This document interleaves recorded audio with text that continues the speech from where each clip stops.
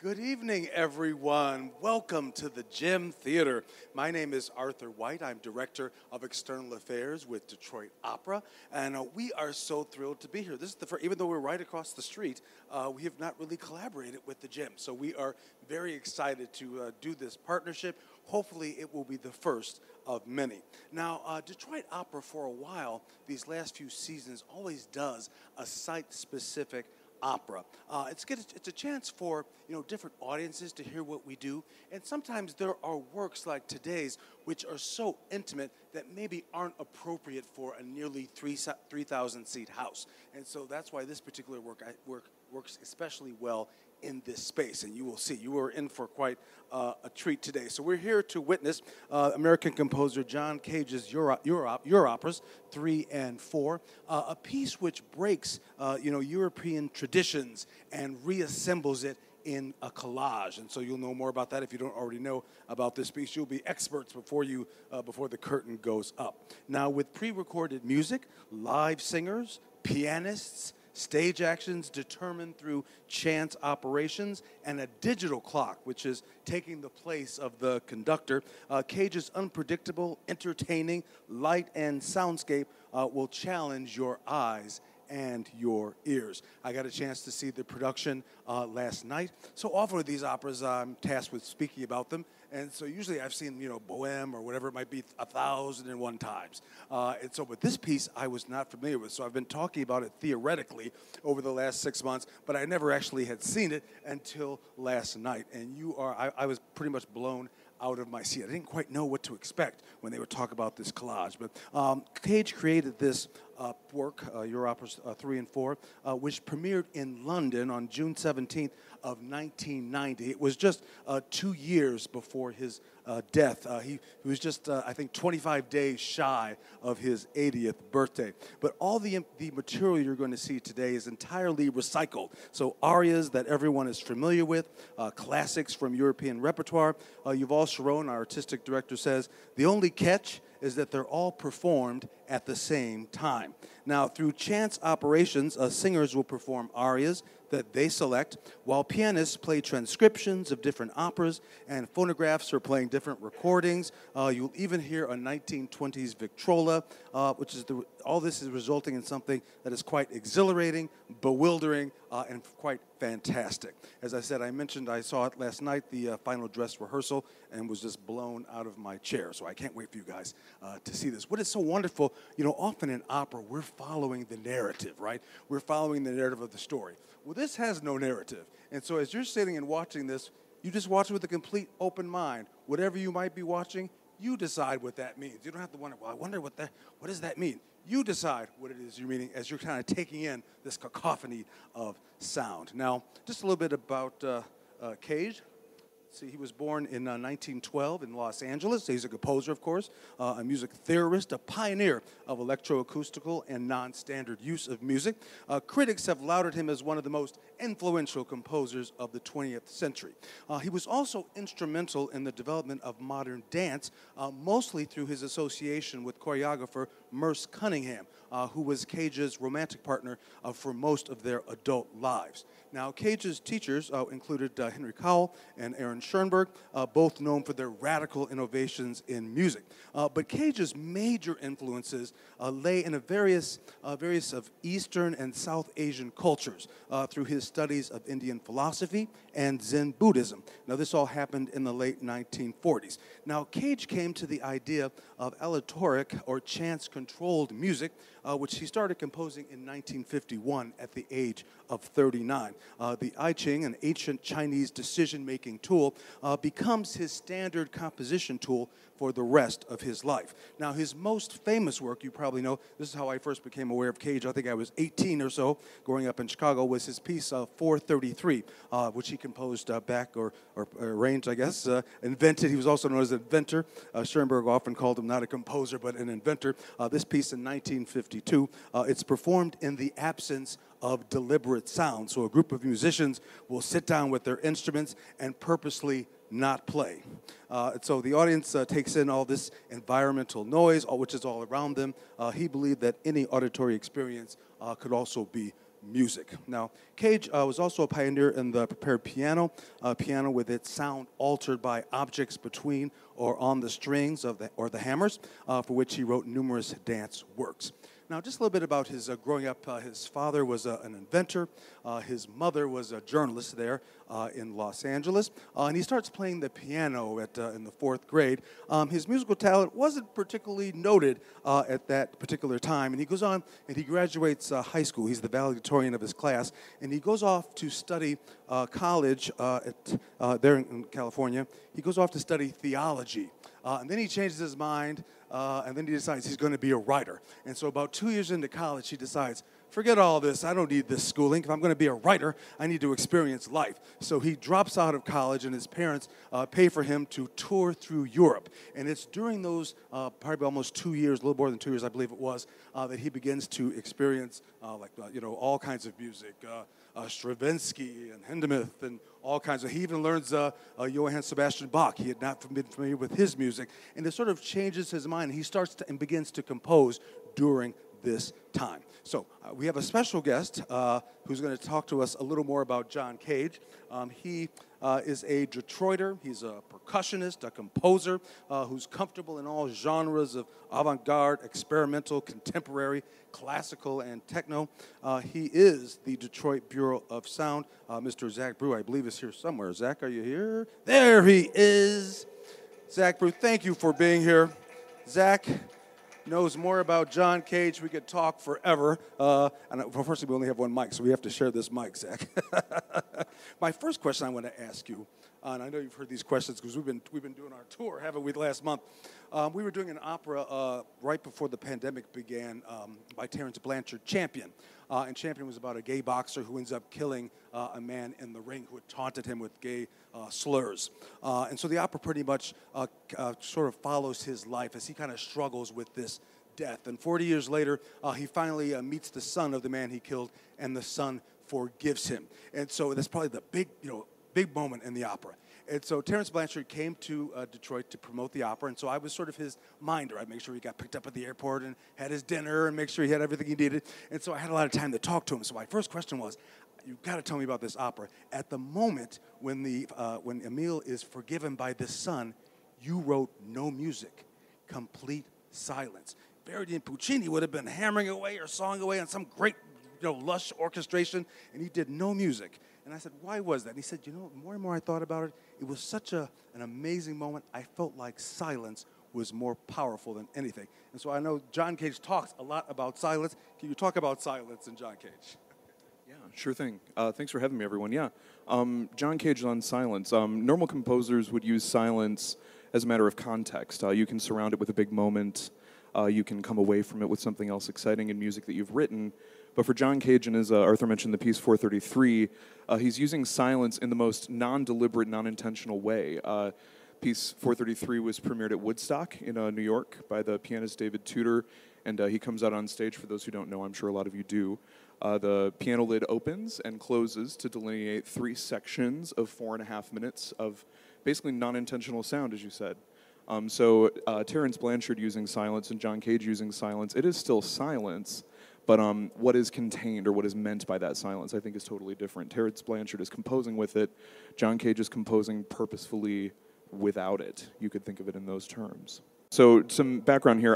Detroit Opera, I'm excited to be along for the ride here with the Europeras 3 and 4 production. I'm Detroit's resident John Cage nerd, some may say. And part of the thing that I do here is you see there's an amplified cactus on stage. He premiered a piece for the amplified cactus 49 years ago today. Nice serendipitous moment. Thank you. Thanks, John Cage. It's kind of mind-blowing. He premiered it right across the street at the music hall, and it's really such an honor to continue this tradition a little bit in my own way, and in a way that I think some would say, from an academic, from like a philosophical perspective, I'm still going for a lot of what John Cage was going for.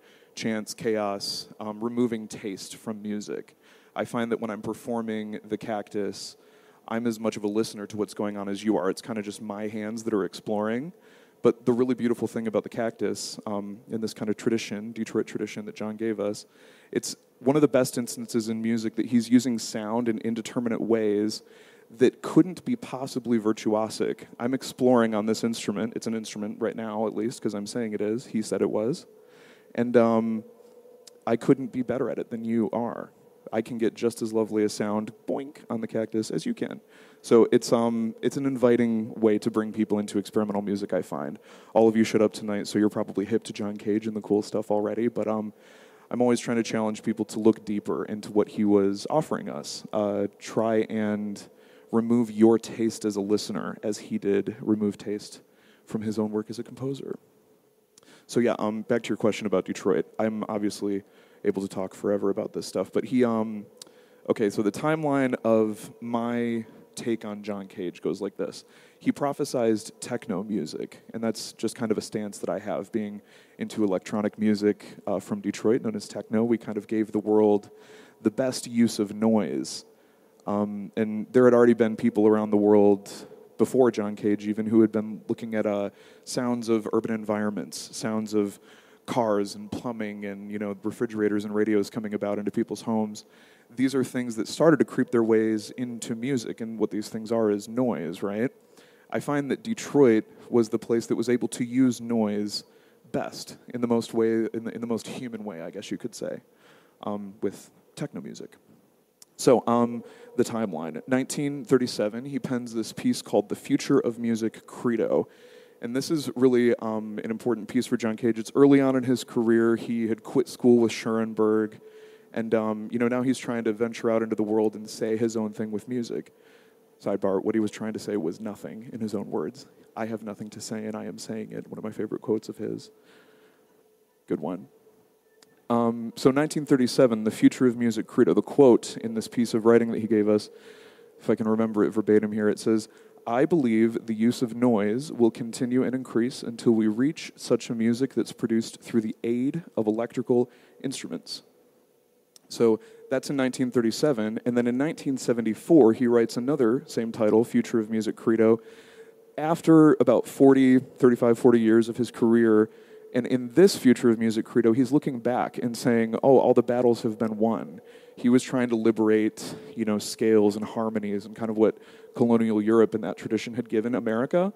And in Cage's search for dominance, not search for dominance, but you could say America's search for dominance, Cage is one of the preeminent voices that used chants and chaos and all that kind of stuff. So his influence spread around the world throughout those 40 years, and in 74, he looks back and says, all the battles are won. Noise is now music. Kraftwerk had already happened.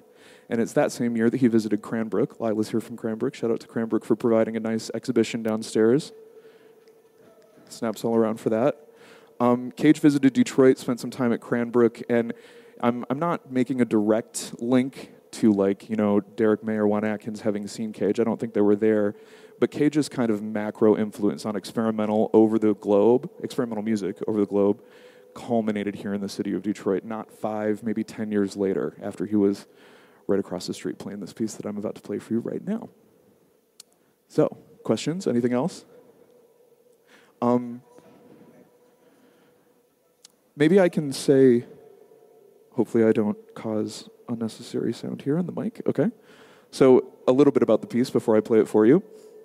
It's called Child of Tree. He was touring, as Arthur said, with the Merce Cunningham Dance Company, and they were in Santa Fe, Arizona, something like that, kind of sleeping in the desert with all the dancers and artists that they were touring with.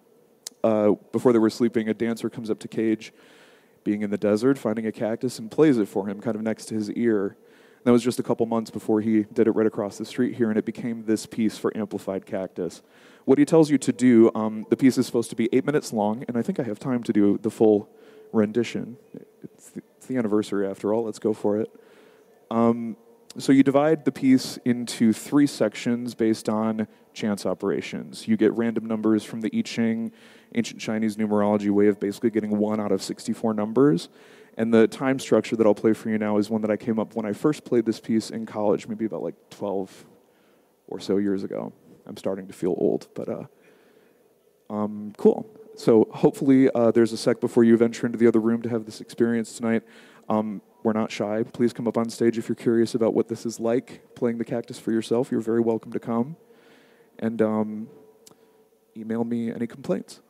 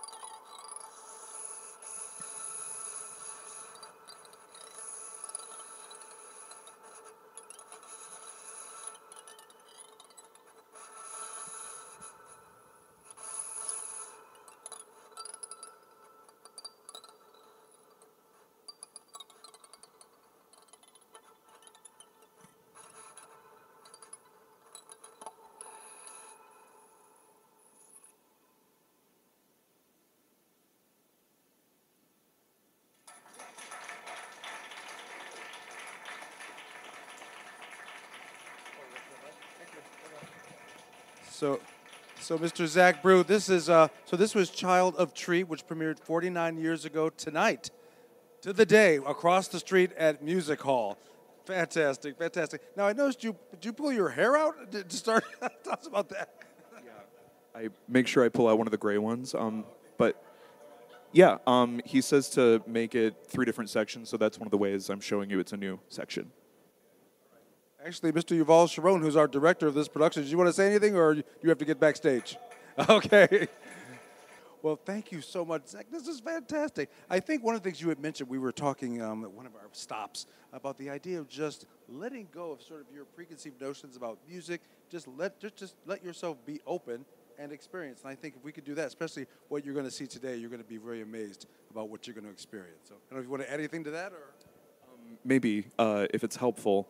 The biggest takeaway I had from last night, I mean, I'm into cages, I'm sure a lot of you are, the random moments that happen out of these, arias just being put through a blender was so beautiful, and I'm sure there will be even new, different moments tonight. That's one of the most captivating things to me about what you'll see tonight, is kind of like the little vertical moments of beauty, weird harmonies, weird noises that happen. Yeah, please enjoy. Beautiful, beautiful show. Thanks for having me.